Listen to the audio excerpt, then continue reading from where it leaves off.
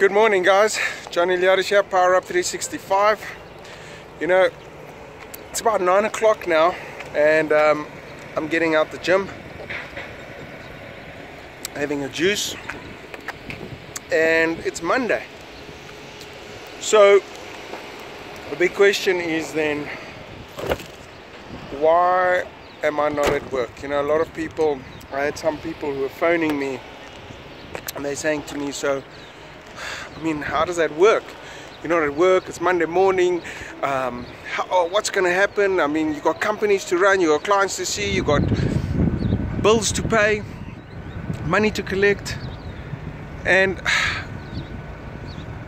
you know, recently, I'm sure you guys all know that I climbed Kilimanjaro, and when I'm busy climbing there, I had like every day 5-7 hours just looking and thinking on where am I going and what's next. And I believe the process of building a great business is the most important. People say the journey of achieving a goal is the most important. And a lot of times in business we tend to be rushing goals, and the biggest thing we have found in business is where entrepreneurs don't take a break just to process, because you're not going to build a business in 6 months. That is very unlikely. You're not going to be successful within 6 months in business. That's very unlikely. But what is likely is that you're going to have challenges. And the challenges in business happen all the time. That's why business is so exciting. That's the sport of business. So, as most people would think, today I'm not working and I'm taking it easy and my business will fail and all that stuff. That's all bullshit. Because in the last 2-3 hours, I've worked more on my business than in my business. And if you start learning to work more on your business and in your business as an entrepreneur, as the leader of the business, your business has a better chance. Have you ever gone to work and you ask yourself, what did I do in the last 5 hours? I've been working all day, but what did I really get done? And as much as you've got to serve your clients, you've got to be there for your clients. And if you run a good business, that will happen because you have a great team that's looking after your clients. You have a great team that's taking care of business, okay? But what happens if there are things that are not going right in your business? What happens if your collections are not happening? What happens if people are on 90 days, 120 days, and you keep working on your business and you're going and you're making the next invoice and you're carrying on, but you don't realize there's smoke in your business. There's smoke, there's problems in your business that you are not realizing, and you must probably never gonna see them until it's too late. And then you're gonna complain, why has this happened to me? Why did this happen to my business? And the challenge with that is, it's all your fault. It's all your fault because you said, I have to be at work at 8 o'clock. I have to be at work at 9 o'clock as a business owner. I have to. Who said you have to? Who said you have to? Who made your schedule?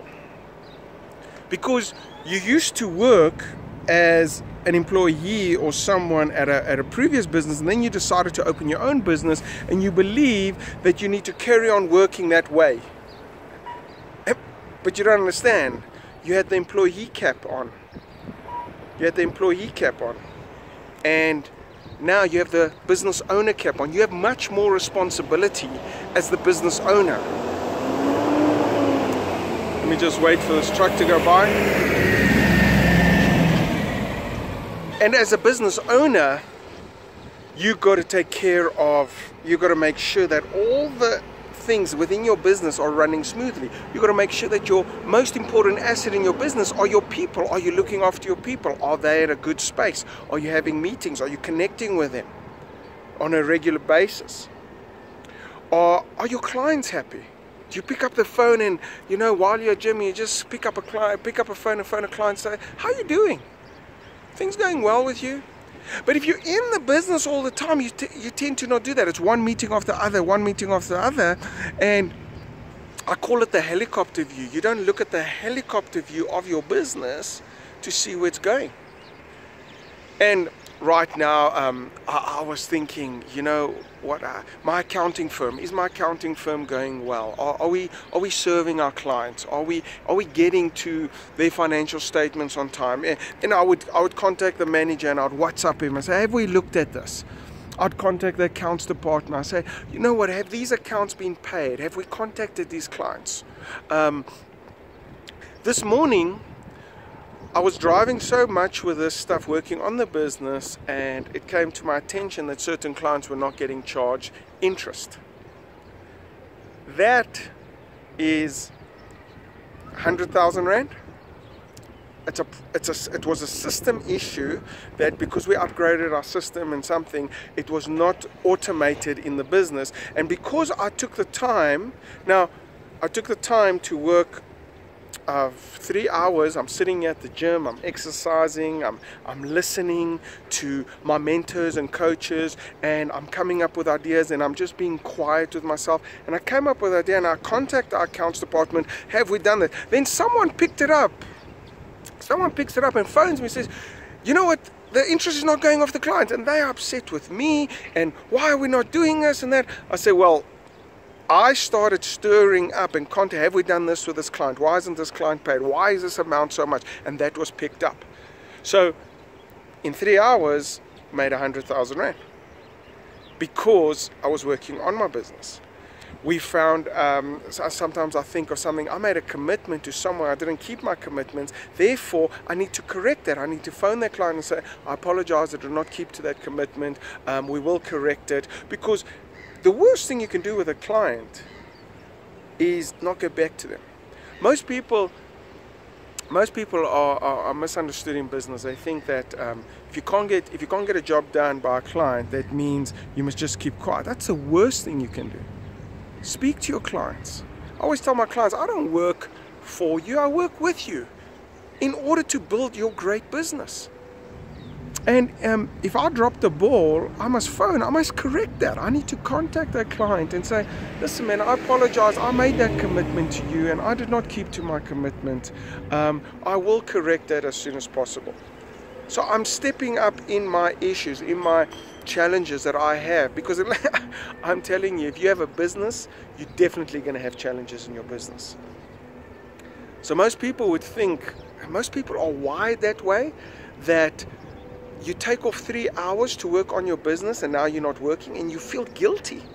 You feel guilty because you're not doing all that other shit. You're not invoicing, you're not seeing a client, you're not processing, or you're not doing something.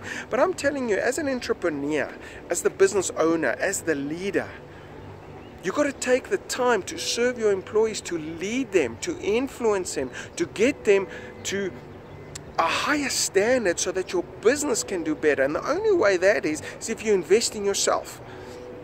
That means you need to grow. That means you need to look at your business. I mean, one of my other businesses, IE Capital, that we've just finished a 60 million Rand project, and now we're looking, and it was very tough. It was very tough, not getting paid on time and that, and we're looking, what's next? What's next? Should we carry on with this? Should we not carry on with this? And you know, I love what Warren Buffett says. You've got to be a value investor, and you've got to look at the long term in business. Would I have known that if I didn't study Warren Buffett? If I didn't know what to do next, do I take the money out, or do I look for the next project? But in studying Warren Buffett, because I said success leaves clues, so let's look at the best investor in the world and let's see what he says. So I study him, and today I heard that again. I said, no, I know what to do. I know what to do. I need to go and look and collect that investments, raise that, get more investors in, and be a value investor that people are proud that we invested in their companies. Now that mindset, that change happened because I spent time working on the business, not in the business. So I know it would look like I'm just taking things easy, but let me tell you, I believe I made more money in the last 2 hours working on my business by finding issues in the business, solving them, deciding what's next in my business that I wouldn't have done if I'd been at the work at 8 o'clock and just carried on and got into the motions. Now, we have people that work as managers and we have employees that must do that because otherwise the business will suffer. So that's why I believe your people they are in the moment, they are in the now. But if you're an entrepreneur, if you're a business owner, you got to keep on asking you, what's next? What's the next marketing plan? Where am I going to sell this week? And how am I going to serve my clients better? You've got to be innovating and you've got to be seeing where am I going next. So guys, with that, I just wanted to share this with you, and it's another Power Up 365. I've been since I came back from Kilimanjaro, I haven't been putting so many up, just taking the time to process with myself and that. But that will all change now. We're going to power up. We're going to go and build great businesses and empower your people. So that's what I do. I love doing that. So have a great day. Enjoy it. This is John Iliadis, and our job is to build great businesses by empowering people. Have a great one. Enjoy it. Cheers.